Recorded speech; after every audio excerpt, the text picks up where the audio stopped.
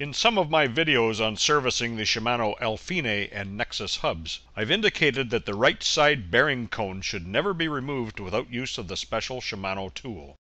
I will now attempt to explain why. The required tool is Shimano part number TL8S11. To access the cone, first remove the lock nut, the stop washer, the lock washer, and the driver plate. Pay particular attention to the orientation of the driver plate, as there's only one right way for it to go on.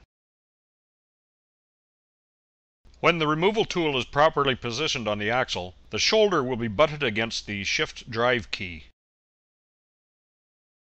The shift key holds the shift spring assembly together when the impact required to release the drive side cone is applied. With the outer edges of the driver supported in the open jaws of a vise, strike the tool until the axle is released. Be sure to hold the axle so it does not fall. Now let's take a look at what could happen should you attempt to remove the cone without this tool. The shift spring subassembly is an assemblage of small parts that is not intended to be serviceable. Here's a closer look at the shift key that holds this assemblage together.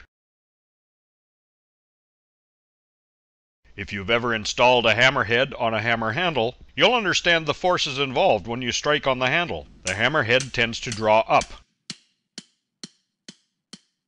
The same thing happens with the shift spring assembly if the shift key is not held in place while hammering on the axle. As I said before, this part is not meant to be serviceable. No manual exists for reassembling.